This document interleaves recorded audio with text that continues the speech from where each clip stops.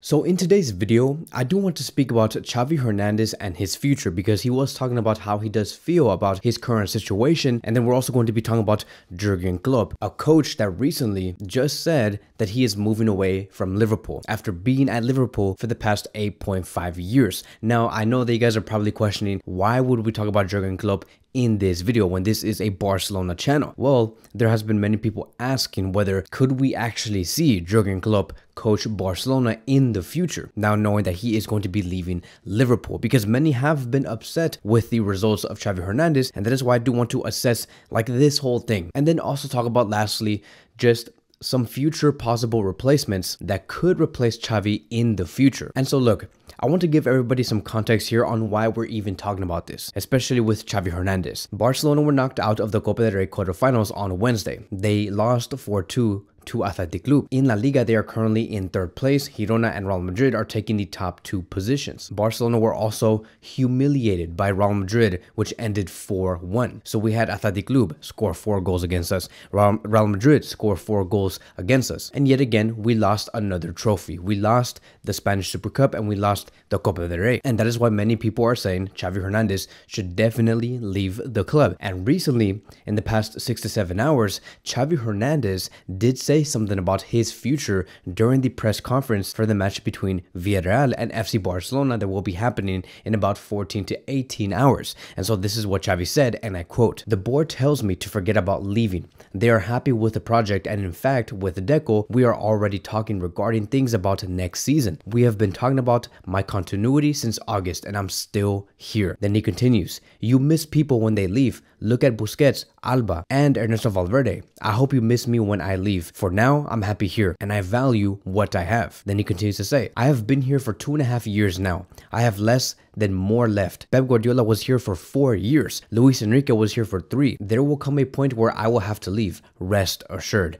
So this is Xavi Hernandez basically saying, I am unbothered, right, knowing that I'm going to have to leave eventually. I'm not going to be here forever. He is also stating that he's not going to be here for 9 to 10 years. This is a conversation that we were having a few years ago when we said, okay, Xavi Hernandez will be coming here at Barcelona and he will be our Sir Alex Ferguson. That was the whole conversation. But it is quite clear, and Xavi Hernandez knows this, that he will not be here forever. He does see himself in the same light of Luis Enrique and Pep Guardiola. And then he also wanted to stress, right, is that he knows that once things are gone, whether it's a certain person or just a certain thing, you're going to end up realizing just how much you actually miss that exact person. Like, for example, when Sergio Busquets left, many people were so happy. Everybody was like, finally. Busquets was a central defensive midfielder that was finished. He was slow. He looked sluggish. He was not in the same rhythm of the other players. And then once Sergio Busquets left, look at where we are at right now. We're missing a pivot, and the only thing that we're praying for is like a player like Sergio Busquets. Look at Jordi Alba. Jordi Alba was a left back for us,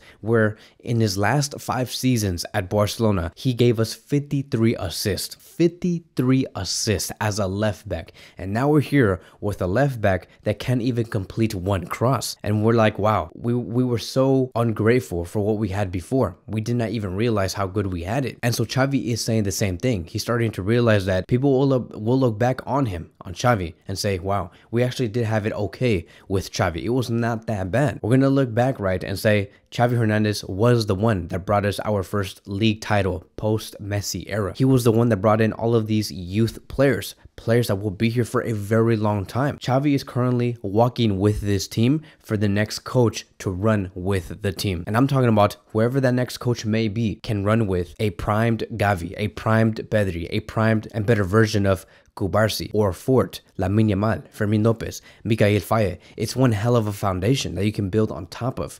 Xavi Hernandez is the reason why we're seeing these players today and fully prospering. And so look, I don't know when Xavi Hernandez is going to be leaving. We know that he signed a contract renewal that's going to lead him until 2026, the summer of 2026. But let's just say, for example, that Xavi does end up leaving. He leaves in the summer of 2025, right? I think that he will continue for this summer. And I think that he will have one more transfer window where he can do his plans and his things with Deco, We'll see. But let's just say, for example, he leaves in the summer of 2025. Maybe we do win one more La Liga. Maybe we win a Copa del Rey and one more Spanish Super Cup. Maybe we don't win the Champions League. And maybe in the summer of 2025, Joan Laporta says, hey, look, thank you, Xavi, for everything that you have given us. You gave us a couple of trophies, but we want to take the next step and we want to find a coach that can bring us the trouble to make us win the Champions League and also La Liga.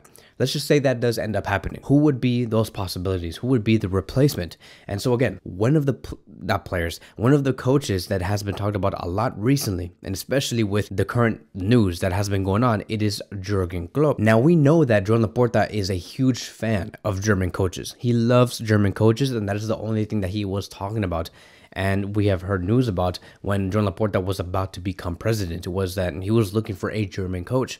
So he likes Hansi Flick, he likes Jurgen Klopp, he likes Thomas Tuchel, he also likes Nagelsmann, many German coaches. So Jurgen Klopp is leaving Liverpool, and this is what Klopp said: I will leave the club at the end of the season. I will never ever manage a different club in England other than Liverpool. Then he said, there is no club and no country that I will coach next year. So this is Klopp saying, I am not going to coach any Premier League team ever again unless it's Liverpool, right? So we can scratch all other English clubs. There's no Chelsea, no City, no nothing. Klopp would only go for Liverpool. And he also said that in the next season, which will be the 2024-2025 season, he will not be coaching. He will be taking a rest, meaning that he will be available in mid-2025, which is why I do say, let's just say that Xavi Hernandez does not continue past the summer of 2025. What if Klopp ends up being that option for Joan Laporta on that summer? And so look, having a coach like Klopp potentially coach FC Barcelona would be almost like a dream signing, right? Because this is a coach that has skin in the game. He has won the Champions League. He has won the Premier League the following year after he won the UCL. He won the League Cup and the FA Cup double back in 2022. And he is currently at the top of the Premier League table. So they could win the Premier League this season if everything does go correct. And I think that the players can pull it off now, knowing that they know Klopp will be leaving. It's probably like their last run with the coach. So it's going to be an amazing thing to see. But going back to my point, he is a strong candidate. To me, in my opinion, I would be very happy to have Klopp at Barcelona. And I think that Joan Laporta would also really like Jurgen Klopp. Now, if you guys are wondering what type of coach is he, like what would he bring to FC Barcelona, I think that he would definitely bring the intensity. There was this report that came out, like some player named James Milner was talking about how Jurgen Klopp likes to have his training sessions, and this is what he said: I have worked under a lot of managers and coaches in my career, and his training sessions are more intense than under anyone else I have known. There's never a single session where a player can switch off and just go through the session as if they are on autopilot.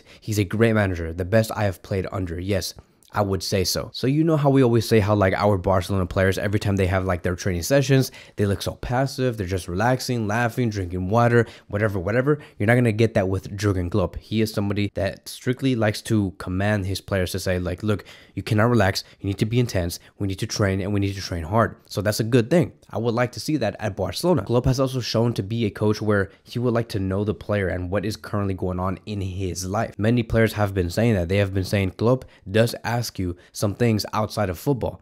Like, what do you do outside of football? Well, what did you do yesterday? So he likes to get very close with the players. And again, that's a very good thing to hear, because that also does give you like some signals, right? As a coach, knowing that, oh, okay, so this my player here, he likes to go out every night. Could that be a problem? So I do like that. And there's also some tactical stuff. Like, for example, Klopp likes to counter press. He does not necessarily like to man mark. He is someone that says, I want my players to mark, right, and to dominate a specific area on the pitch instead of like man marking every individual player. And I also remember, right, Milner was also talking about how they practice their pressing during the training sessions, and this is what he said: training is really hard and it's complicated. When we press as a team, we do it so effectively, we're not running around like a load of headless chickens. It's the result of a very specific game plan that we have been working on for years. So seeing these type of things, right, hearing how Jurgen Klopp likes to be very intense, he wants pressing monsters, I would love to see that at Barcelona, which is why I want to see Klopp coach Barcelona. Now, here's the thing, right? So there's a very big but. I know that I have been selling like the dream already through this video. I know that you guys are probably like, wow, this guy just said yes. Like, yeah, okay, cool. Like he greenlights Klopp to FC Barcelona. But I do have a but, right? But I think that the fact that Klopp wants physical monsters in any of his teams, that is what we should expect also at Barcelona, and that would also mean that some players that we currently have at Barcelona might not even make it to the team. And that is something that Klopp and Joan Laporta are going to have to take into consideration. So for example, I can see players like Xavi getting the pass because Xavi is a physical monster. He is someone that likes to press a lot. We know that he is a Klopp type of player. I think that players like Araujo, Koundé would also get the pass because they're physical monsters. Frankie de Jong would also get the pass. Lamine Yamal, of course, because I think that he would be his version of Salah. And then you have Vitor Roque, who I think that is very intense. He likes making those runs, very physical, likes the 1v1 battles. And so there are some players that would get the pass. But there are also players like Pedri that I think would not make it. I know that sounds crazy for me to say. You guys are probably like, this guy is insane. Pedri, really, probably one of the most talented number 8s. I don't know if Pedri would make it. It's a very 50-50 thing, and that's also another reason why I would kind of not see Klopp as a Barcelona manager. Like, I do see him doing well and I would welcome him, but is it reality? Is it something that could happen, like, for sure? Like, would I give it a 90% chance of it happening? No, I would give it a like 20% chance of it happening. I'm just saying that if it does happen, I would be happy. And that is because I don't see players like Pedri making it to the team. I think that he will say, Pedri is a great player, phenomenal player, you know, has all the technique in the world, but I want Florian Wirtz because he brings me the physicality and the intensity that I need. Pedri seems like he is all just technique and that's it. And if he tries to give out intensity and he tries to give out pressing, he ends up crumbling. He gets injured. I can see something like that coming from Klopp. He's also going to be saying, I don't want Ferran Torres. Bring me someone like Julian Alvarez, a player that likes to press from the front. And we have seen that at Man City multiple times. He brings more energy. He's also going to be saying, I don't want Joao Felix. I don't want Joao Cancelo. I don't want Fermin Lopez. A player that, yes, has great technique, but who knows if he is, if he goes through the filter of Jurgen Klopp, because he is a German manager, a coach that requires you to be a physical monster, right? Let me give you guys some examples so you guys can kind of understand where I'm going with this. Look at how Coutinho did not make it at Liverpool. He did not make it at Liverpool. He was doing well at Liverpool, but once Jurgen Klopp came, he slowly started to depreciate in terms of importance because Klopp was building a team that where he wanted physical monsters. Players who were able to come out mentally strong, take the ball away from you, and play extremely fast and take advantage of the spaces that you see in front of you. That is the type of team that Liverpool was, and that is why Coutinho was more than comfortable to go to a team like FC Barcelona, where they welcomed just highly technical players. Klopp was like, okay, if Coutinho leaves, that's fine. You know who we're going to be getting next? Van Dijk. You know who we're also going to be getting next? Alisson. You know who we're also going to be getting? Fabinho. Those players, when they came to Liverpool, they transformed Liverpool forever, and they won the Champions League the next year. And we saw how great that team functioned. We saw how great that team punked Barcelona in the middle of the pitch. You could not get through a team like Liverpool in that year. So Klopp had no problem letting go of his probably the most technical player that he had on his squad. He let go of Coutinho just like that. It's like, that's fine, because that's not my system. And so I'm assuming that if he is hired at Barcelona, he will show the exact same thing again. I just don't know what players would make it or not make it. Maybe Pedri does make it. Maybe he ends up bench pressing 225s for reps and he gets stronger, and then he's like, okay, I want to keep Pedri now. I don't know, right? But we have to understand what Klopp would bring and what that would mean for some of these players that we have right now. We can even see right now. Look at Thiago Alcantara at Liverpool. He came in, yes, he got injured, but you know why he got injured and he continues to get injured? Is because he can't handle the type of physicality that he needs to train for and work for during the games, right? Like, Thiago Alcantara did not make it at Liverpool. He had some sort of effects. Yes, when he first came in, everybody was like, he's a great player, the perfect number 8. It's now Liverpool have a perfect balance of physicality and technical power, but he did not even last long. You cannot last long at a team that is coached by Jurgen Klopp. I don't know what to tell you. I'm sorry, but you know that is what we're gonna have to expect if he does get hired by Barcelona. That is the reality, and that is also another reason why I do say, like I've said before, I give it like a 12 to like 15% chance that he ends up coaching Barcelona in the summer of 2025. It's just too big of a drastic change. Now, many of you guys might welcome that. Many of you guys might welcome the drastic change that Barcelona need, and it might work. I'm not ruling it off, but we'll see, right? So and there's also like some other factors on why I do think that he would not go to Barcelona is like, what about the Super League factor? He was very outspoken about the Super League, and he was saying that he is against it. He does not like UEFA either. Like, he doesn't like either sides, but he did speak against it. And is he going to go to a club where they are the creators of the Super League? Again, I don't know. I have no idea. I'm not somebody that's coming from the future. I don't know how these coaches are going to be thinking in a few months. I don't know how Joan Laporta is going to be viewing Jurgen Klopp as the coach of Barcelona in a few months. I don't know how Deco is going to be seeing Jurgen Klopp as a replacement for Xavi Hernandez and what that means for the players. I have no idea. I don't work at Barcelona. I'm just going based off the information that we have been seeing in the past 5 to 7 years. So now lastly, I do want to end it with this. I just want to give you guys like some quick little other replacements that I think have a higher chance of coaching Barcelona besides Jurgen Klopp. One is going to be Mikel from Girona. He is a coach that does have experience in La Liga.